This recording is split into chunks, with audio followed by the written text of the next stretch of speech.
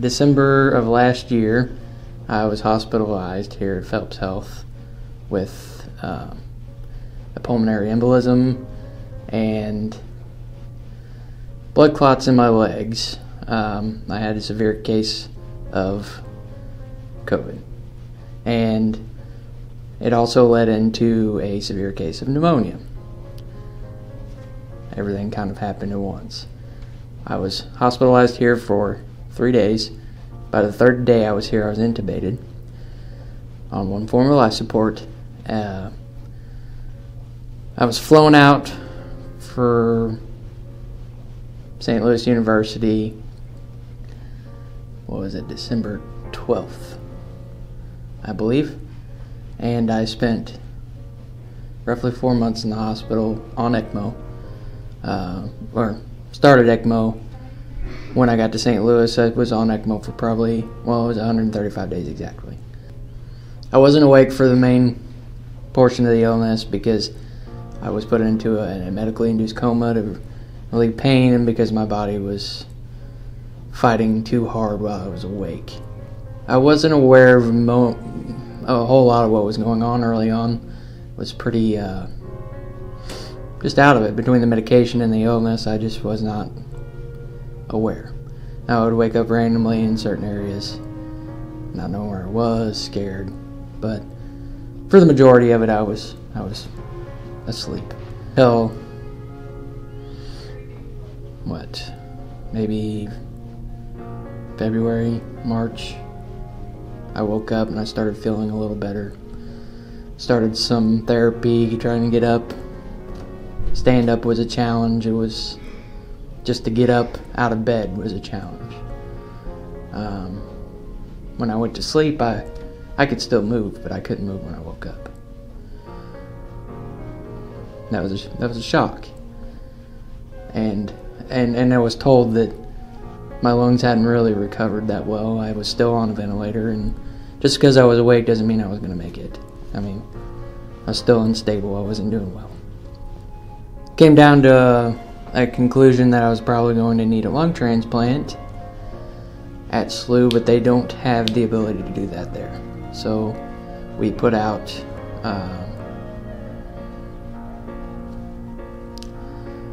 their transplant coordinator there at the hospital was putting out referrals to areas, different hospitals in the areas, and I was, for whatever reason, the reasons were I wasn't getting in anywhere, except for maybe Chicago.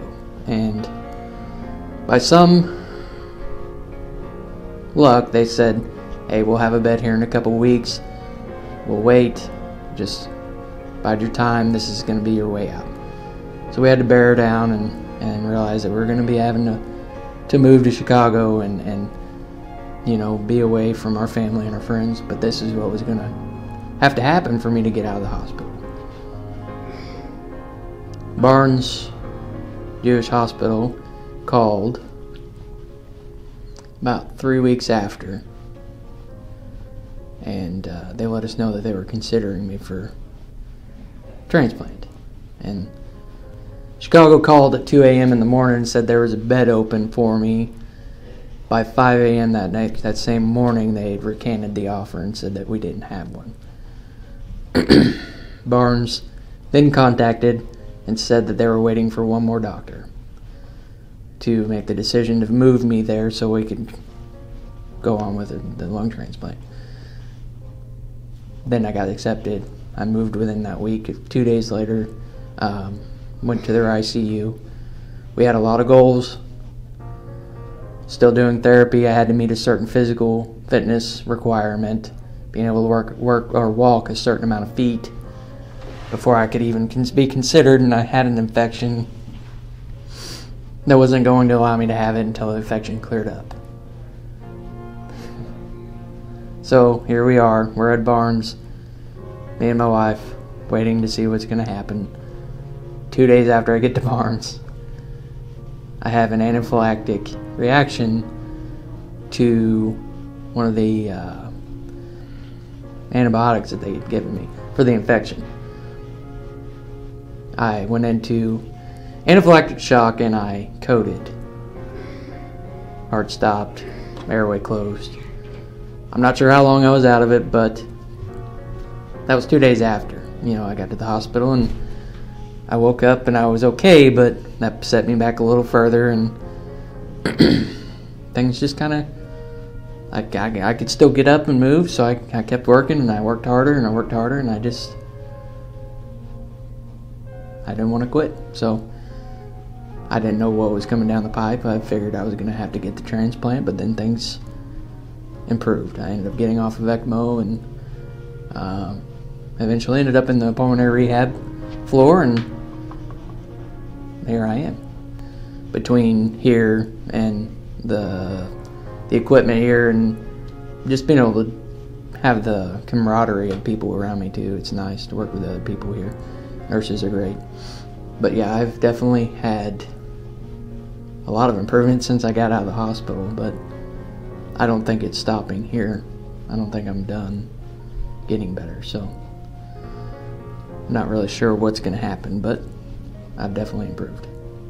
The things I went through, a lot of people have gone through, but on the other side either didn't make it or didn't make it out without transplant. So, not saying I'm the only person, but there's not many. So, conclusions on what's going to happen are few and far between. It's more than just a physical therapy. They're kind of like your therapist sometimes when you're feeling kind of grumpy, or they ask you about how your week went. They care more than just getting you out of here.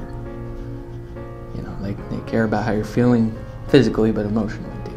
I'm gone from 10 minutes, barely 10 minutes of physical activity that I could tolerate when I got here to, last time I checked I was over, I'm over an hour now. I think probably an hour and 2 minutes or something like that, if I remember right. I did the math, I'll have to ask them again, but it's made an improvement, for sure. I walk the treadmill for 30 minutes every day. I'm here. Every day I'm home when I can. The new step, the elliptical, I lift weights, and I used to ride the bike, but I like the elliptical better, so I don't get on it anymore. But basically everything they have here, yeah, the arm crank. So there's a lot in there, and I do all of it. I just think if you have the ability to get up, even if it is just a couple feet, to walk, to just put the effort towards it, because it's a marathon. If there's anybody listening that has this issue, it's just a marathon. It's not a sprint. You're gonna have to get up, even if it is just a couple feet, even if it is just a couple pounds. Do it, every day.